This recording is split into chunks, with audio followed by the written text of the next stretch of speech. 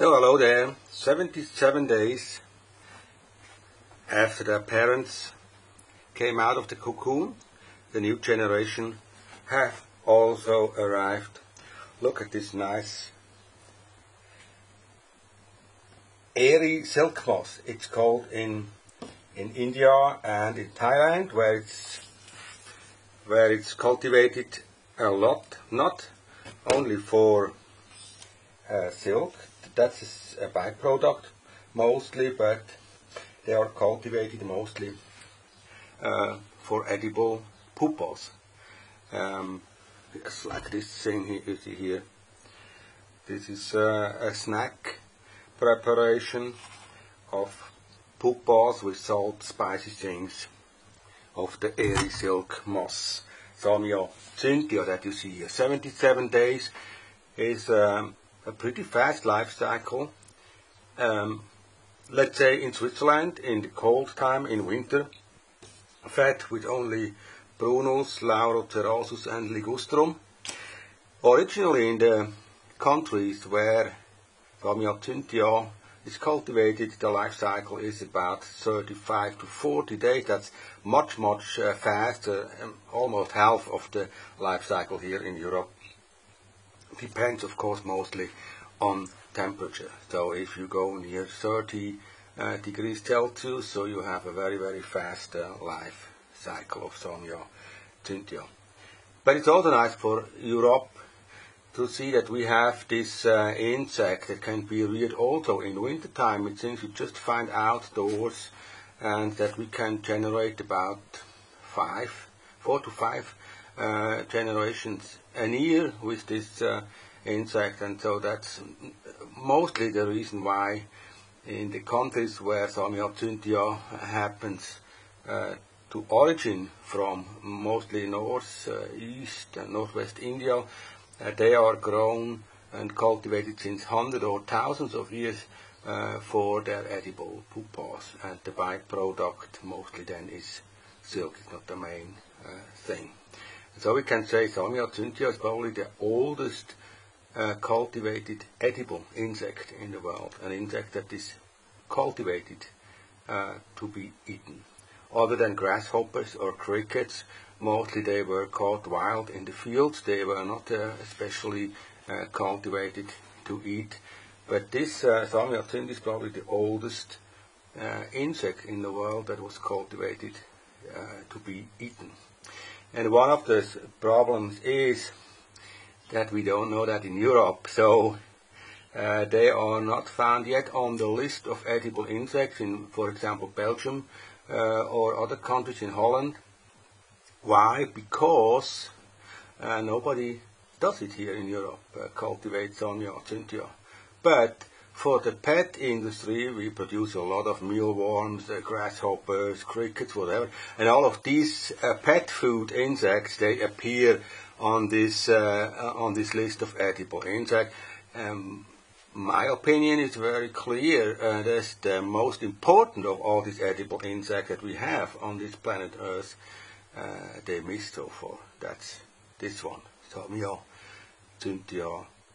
ricini. It's also in the amount of tons they are produced, of course, the most important edible insect worldwide, and so that's a bit a critical situation, that we try now only to put the insect on the food plate of humans that we originally cultivated for our pets, and I think that should be changed, and that will be changed, of course, because you cannot miss out the edible insects that have been produced and eaten for the longest time already. Also, in contact with edible insects, we have to say that pupas of Samia they are probably the safest edible insect. Why? Because they have no gut content anymore. Even the adults, they don't eat or drink anything anymore. The only thing is, compared with other insects that we eat, for example, the hemimetabole crickets or grasshoppers, they always contain part of the food they have eaten themselves. So if they eat something poisonous, like this prunus, lauro, cerasus, it's some part of this poisonous plant inside of this edible insect. So that's one of the problems we have now to discuss also in the process of bringing edible insects on our European tables. And that's the problem we don't have with Samia cynthia, because the pupas, they don't contain any gut anymore. Yeah. So what we do, 20th of December, the parents of these beautiful Samia cynthias came out of their cocoons. Today now, or the last 2 to 3 days, a lot of them appeared. Look here, you see, they are mostly, when they come out, they just pump the hemolymph into the wings so that they can be open, and then the females wait for a male to arrive. The males, they fly around a little bit in the cage, but they don't fly a lot. They are just looking for the women, and they have no time for that, because 5 to 8 days, not more, they have for their little stage as adults. And you see here that a male here on top and a female on the bottom, they are connected with the abdomen, so that's the mating process of Samia cynthia. This wing is a little damaged because it probably was flying or fluttering here around in the cage. And what you see on the bottom here, this brownish dots, that's the so-called meconium. It's a fluid produced inside the pupa and inside the adult beetle. It's all the material that they don't need as adults anymore from their caterpillar stage. So while rebuilding the adult silk moth with the material from the caterpillar, all this protein and so on, there's some leftovers, and this is the meconium. These drops they give from them just before they are ready for mating. So they come out of the cocoon, they spread their wings, afterwards they give out this meconium, and then they are ready for mating. And this goes very fast. Mostly the first night they are here in this world, they mate with a man, and the second night they start laying their eggs until they are finished, and then they mostly die. Males can mate 2 to 3 times or even more if they are healthy, and if the atmosphere in the cage is good, especially if it's, the humidity is high enough, and then they die also. For me also, it's a little bit difficult to check in an adult whether it's a male or a female. That's not very easy.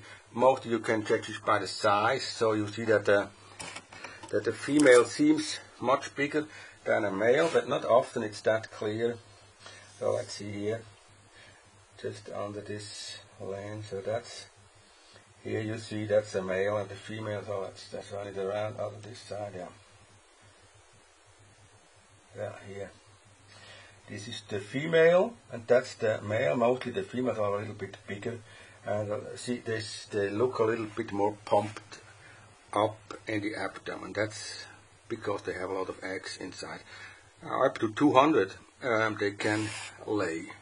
What I do now is I prepare a little box for each pair, so that I can check how many eggs they are laid by each female.